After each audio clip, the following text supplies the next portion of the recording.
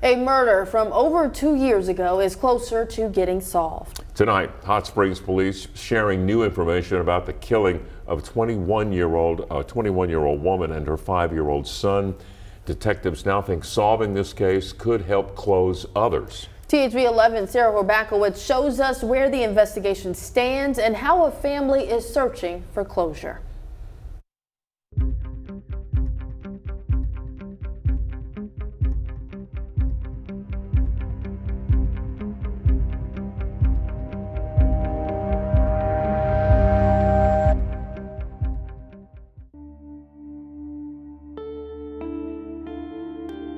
She was a good mother, good sister.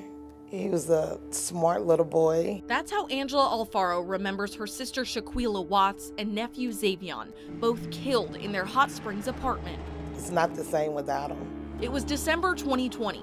After Shaquila and Xavion missed a family funeral, Shaquila's sisters got concerned and left the ceremony early to find them.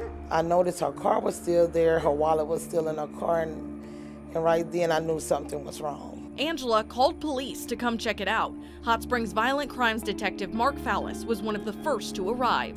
We went over there and found Shaquila, a 21-year-old female, and her 5-year-old son had been murdered in their home.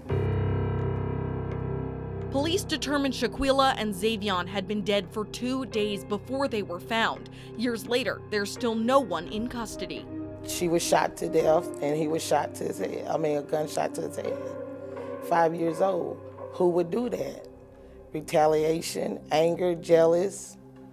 Family and police both hanging on the hope that their current leads can help solve the case. I would not consider this a pure cold case. Pure cold case is one where there's no leads, there's nowhere to go. There is information slowly trickling in on this case. A year after their death, police revealed that Shaquila and Xavion likely knew their killer. To kill a child takes something really personal, or just pure evil. Prompting Angela to think over the people in her sister's life. Her biological baby daddy, he recently just came back into her life to, I guess, spend time with his son, and the boyfriend, he'd been in her life, but you know, they had issues. But Detective Fallis says sometimes to solve cases like this, you need to take a step back. If you only focus on the one person, you can miss the big picture. You can miss, you may miss the actual killer. I've learned not to follow people, but follow evidence. You've got to have the evidence to back up who did it to be able to get a conviction in court, and you don't want to jump to conclusions on the front end.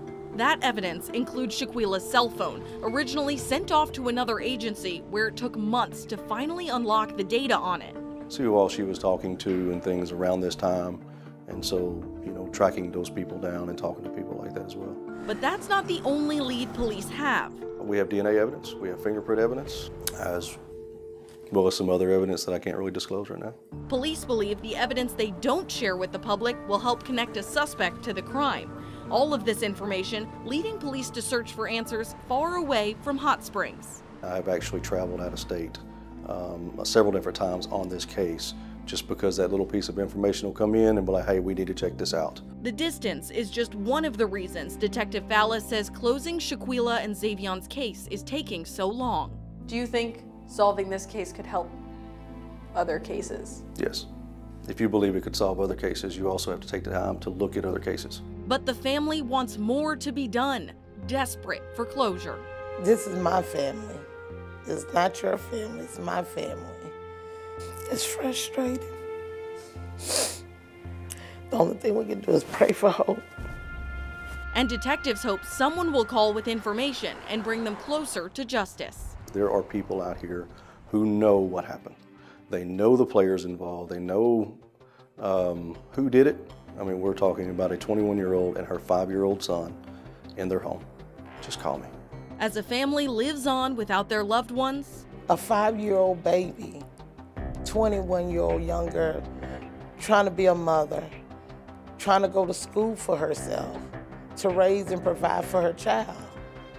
What did you get out doing it? Searching for answers. It's been 2 years now. I don't want the case to go cold. I'm still gonna fight to the end.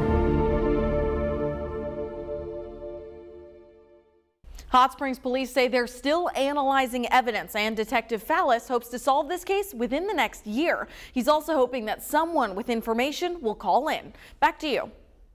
All right, Sarah, and that leads us to this. If you have any information about who may have killed Shaquilla and Xavion, you can call the number on your screen to text or call Detective Fallis directly, and you can remain anonymous.